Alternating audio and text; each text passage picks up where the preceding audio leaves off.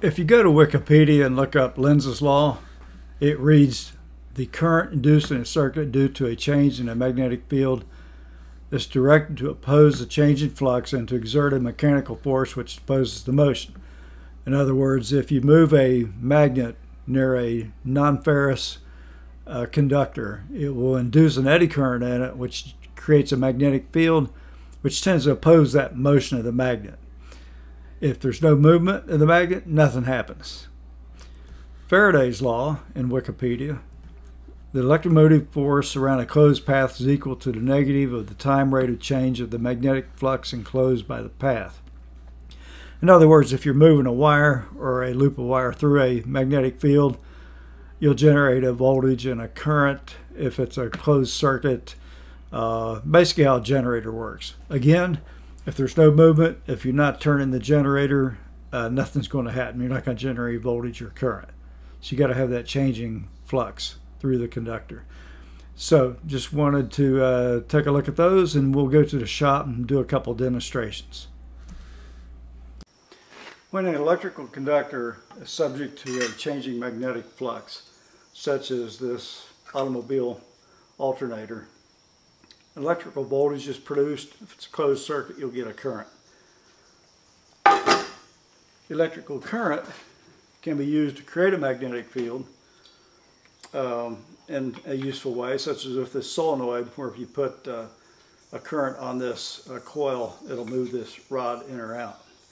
We're not interested in those things. What we're interested in is the eddy currents you get, and this is described in Lenz's law, that when you a magnet such as this permanent magnet goes through a non-ferromagnetic object such as this copper pipe, the magnet won't stick to it. Ferromagnetic means things like iron, nickel, cobalt, or gadolinium, or various other alloys where you can put a permanent magnetization to them, and they're subject to a magnetic field, in other words, attracted to it. But what happens is the magnetic field, as it's moving through this conductive non-ferromagnetic pipe, induces little what they call eddy currents in here, which create a magnetic field which opposes the movement of this and slows it down. It's a common demonstration. You can find a lot of them on the internet. My question when I was looking at some of those was, how does the orientation of this magnetic field, in other words, how this is magnetized, how does that affect that? So I had some ideas to set up a demonstration on how to see how that is, how the magnetic orientation impacts that effect.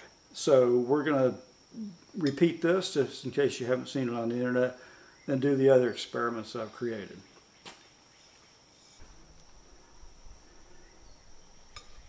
This is what the magnet looks like going through the pipe. See, it moves around as it interacts with the eddy current induced magnetic field in the pipe itself. Okay, we're going to try to drop these two magnets simultaneously, one inside the copper pipe and one outside of it. I can't get them too close or they'll attract each other.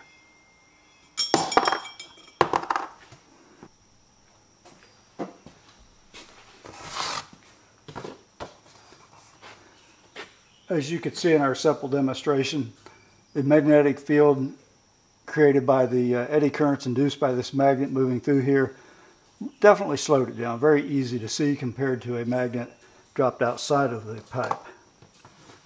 To see what just two stainless steel nuts would look like, neither one of them is magnetic. We're dropping both through there. Essentially no difference in speed. This is an Alnico magnet. I bought it from Scientifics Direct online. The reason I got it was, if you can see that, it's got the north and south poles marked. It's magnetized through this way. As you see, I'm wearing cut resistant gloves. That's for handling the rare earth magnets, which I'll show you in just a minute. But the reason I purchased this was I had to determine what was north and what was south on the rare earth magnets, and this was a convenient way to do it. So Alnico stands for aluminum, nickel, cobalt. They used to be some of the strongest magnets around until the rare earth magnets came about. And I'll show you one of those in just a minute here. This is a 1-inch cube neodymium iron boron magnet. It's super strong.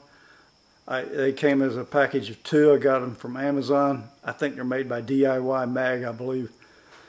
But I used the Alnico magnet to find out which was north and what was south and what the orientation was. Because the purpose of this is to find out if the orientation makes a difference in the eddy current and resistance to movement that we were discussing. So that's what that's all about.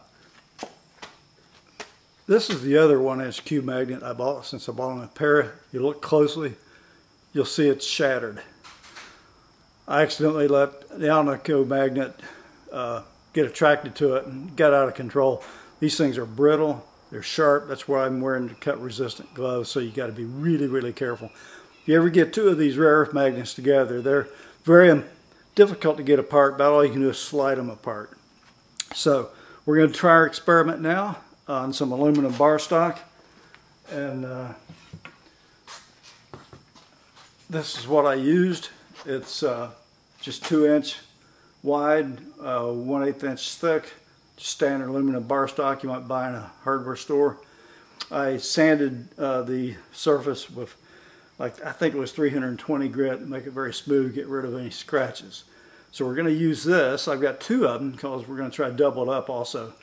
But just wanted to show you what we're working with, and we'll look at the experiment here in just a second. Okay, I've got the aluminum bar stock set up, just an arbitrary angle. I experimented a little bit off camera, see what was a good angle.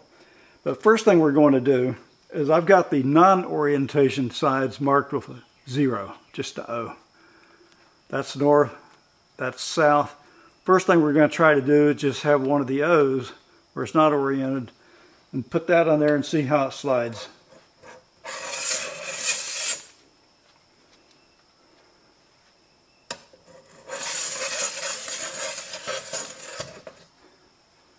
Slides pretty well, no matter which way I put it. Now, what we're going to do is we'll try putting the north side against it. Big difference. Much, much slower. Really no comparison.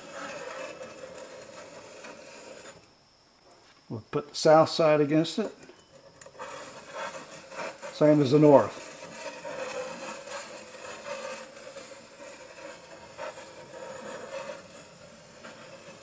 So we'll try one of the O's again. No comparison. We're going to take a little closer look at orientation effects.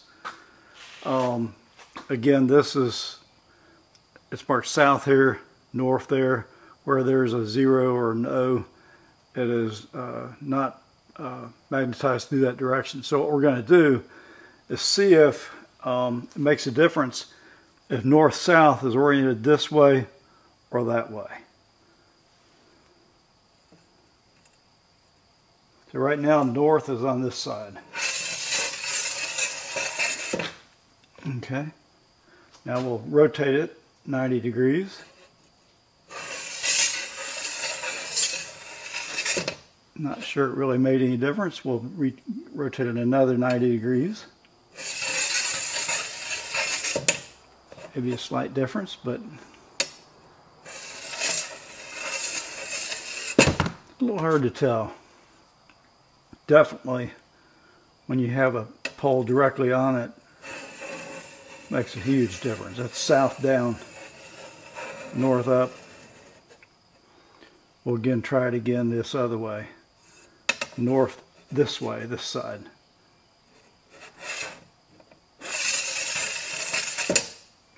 Okay, 90 degrees. Maybe slightly slower.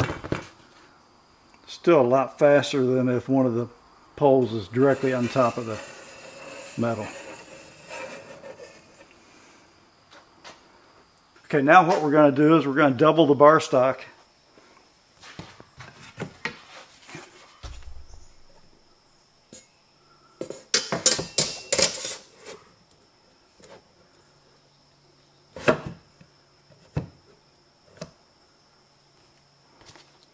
Okay, we're going to try one of the O's again. Still moves pretty fast.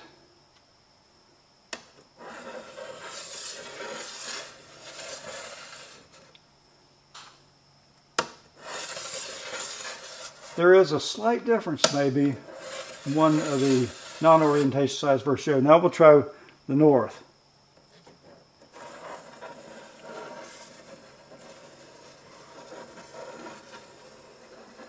That's slower than just one bar stock alone. No doubt about it. We'll try the south.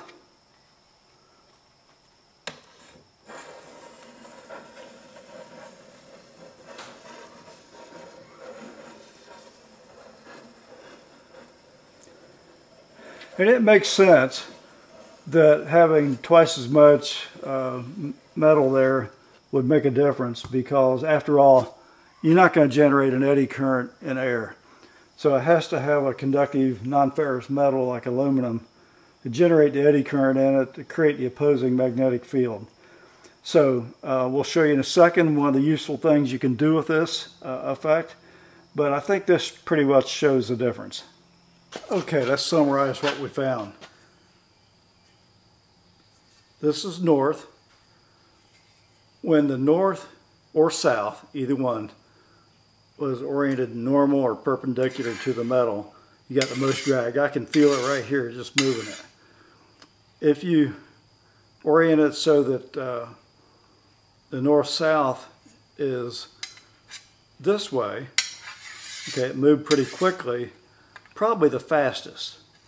North-south that way is probably slightly slower, okay, but by far the most effect was north or south directly on the bar, and you can really feel that the difference just moving it across there. And we also found when you doubled the thickness of the metal that it made an even bigger difference, and I think that's just simply because there's just more metal there for the magnetic field to interact with. It isn't going to interact with air. No eddy currents in the air. You've got to have a non-ferrous metal.